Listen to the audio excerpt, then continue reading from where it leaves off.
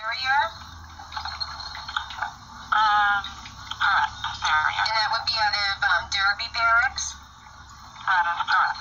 Yeah, I'm not going to allow them to falsely arrest me. I'll take care of it way before that. Kevin Bickford, so he filed that February 24th, you said? The state filed it on February 24th. In the affidavit, he spoke to Trooper Ferrier on February 15th. That's my divorce anniversary. 15th. That's perfect because I have pictures of him yelling upstairs looking into my window. That's awesome. February 14th, calling me psycho, and I've already filed federal charges against him in regards to. Got a restraining order, too. Knowing that I have federal filing against him for these same situations that he's claiming falsely against me, The judge found me to be innocent. they be all included Gave me a in restraining federal court. order. So if you wouldn't mind telling me the forms that you need for me, because I will take care of this before they serve me, and I will make sure that this misconduct and everything is all this information, and you'll have the opportunity to talk to an attorney. Okay, and he filed this, you said... That was the beginning. Daughter Brianna Knights. So right there, he's lying. So everything is... I'm asking for a dismissal based on the fact that he's lying. Okay, Kim, so what would have to happen so that you can do that, represent yourself if that's what you're looking to do, or if you're looking to speak to an attorney the day of your arraignment, is accept service of the paperwork that the officer is trying to serve you. Well, they ought to come during daylight hours because I have rights. Serve you their arrest warrant. Okay, so actually they shouldn't have been serving me any kind of arrest warrant. Isn't that correct? Hold on, who was that trooper? Trooper Ferrier on 215 at approximately 12:31 hours. Trooper Jeff Bickford and I received a report. Kimberly Crossan was yelling and screaming at Kevin Bickford. Bickford resided 109 Railroad Street. Could have been Brianna yelling at him, but I don't speak to the fucker. I don't even like him. 109 Railroad Street, apartment 7. Okay, well, see, right there, Angel, that's a lie. He doesn't reside at number 6. He gets state housing payment from general assistance every month, and he claims that he lives downstairs. Trooper Ferrier. Lawsuits filed against Essex County. Okay, so in looking at the criminal matter,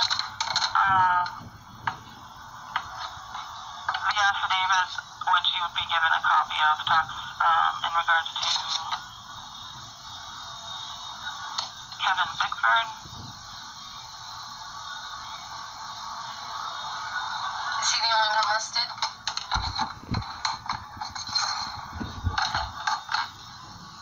You? Because I have judge. State's attorney was a Lucy. The arrest warrant is Michael Harris. And it's my understanding that it says that they're asked to serve it and then issue a citation Okay. to come to court. Okay. They obviously didn't want to arrest me because they knew the lawsuit would be big. Named individual in sight and release him or her as set forth here. Officer is to get a current address for the defendant as well. So once they serve the arrest warrant on you, it's my understanding they're going to hand you a citation for a date to come. Okay, and who was the plaintiff in that case? Because I have docket numbers to give you that are in federal court in violation of my rights against Essex County Sheriff's Department, Vermont State Police, as well as TJ Donovan and a Kevin Bickford and an Adam Dion, which Adam Dion is the one that I filed for a restraining order and was denied. Okay. So I can give you those cases have been But docketed then, in federal court, and I can give it you those wasn't case denied. numbers because this has all been fictitious retaliation, and that's why I filed against even the judge. That's why I would be filing misconduct and retaliation against. Proof I filed against the judge? So that's why I'm asking, and I'm a pro se litigant, so I would be requesting That's that these be just changed of venue, judicial conflict of misconduct? interest straight to federal court for the violations, retaliation, and misconduct, as we've been dealing with, as you know, Angel, since 2007. Judicial misconduct. The officer that filed this is Trooper Jeff Farrier. Where is he, Adam? He is a trooper from... Trooper Farrier? False reports? Accepting frivolous handwriting? Derby State Police. Okay, in which I have, again, Wasn't Brianna's signature. Docket of federal court against Vermont State Police because of retaliation, misconduct, and harassment. And so, just steer it. Okay, so where would I get a copy of all these troopers that keep on knocking on my door late at night, early in the morning, knowing that I have a service dog, pacemaker, or during a COVID crisis and shit like that? Where would you get a hold of them? I'm filing an injunction, and I'm going to file conflict of interest, so I need to change a venue. So who is making these complaints against me is what I need to know, because they won't tell me, and I have the right to know. If complaints are being made, I have the right to know, because they came up to my house again last night at midnight. It was around midnight, it must have been, because I was fast asleep, and they knocking, pounding on my door saying that they had a loud noise complaint. Well, there's no loud noise at my house. I'm sleeping around nighttime when it gets dark. So, and I'm very quiet and respectful. I have a grandson that lives 2 feet across the hall from me that's a toddler. No, there's no loud noise coming from my house. So I'm trying to figure out who's making all these loud noise complaints. Is it the people that I have docketed federal court filings against? Because if it is, then I have the right to file more against them. And the fact is, I filed against Adam Dion in federal court, and I applied for a restraining order that was denied. So who was the judge that denied that restraining order against Dion?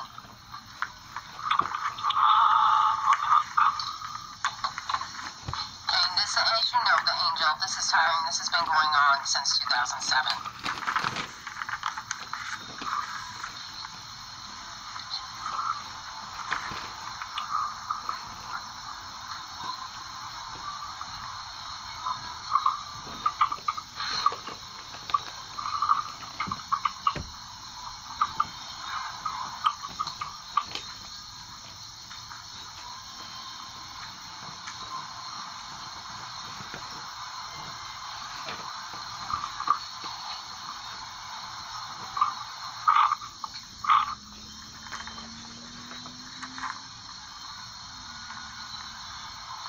323, State Police received a call from Bickford that Crossan had yelled obscenities at his apartment door. What fucking apartment? Kevin Griffin. And who was the judge that signed the orders against me for the 2 restraining orders?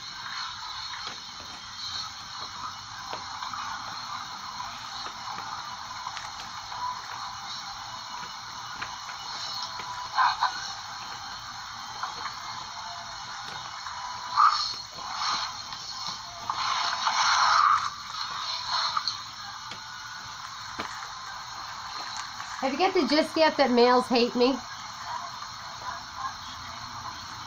Linda Yates hates me too, but she's pretty much like a male. Just saying.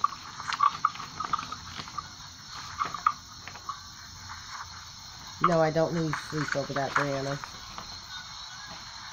I just think it's funny that she hates me and doesn't even know me. I mean, none of these people know me. I'd never give them the time of day to get to know me.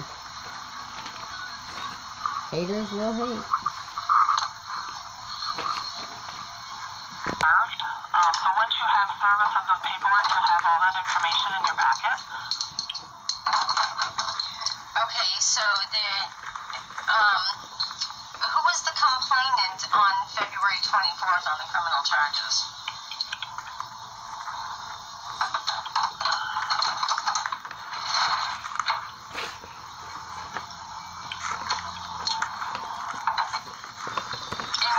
Restraining orders filed, because this is, like I said, a lot of misconduct, and, you know, then there was that fire in Guildhall when I asked for my records back in the day, and, you know, they used you to deter getting my records, which I ended up getting through my daughter anyways.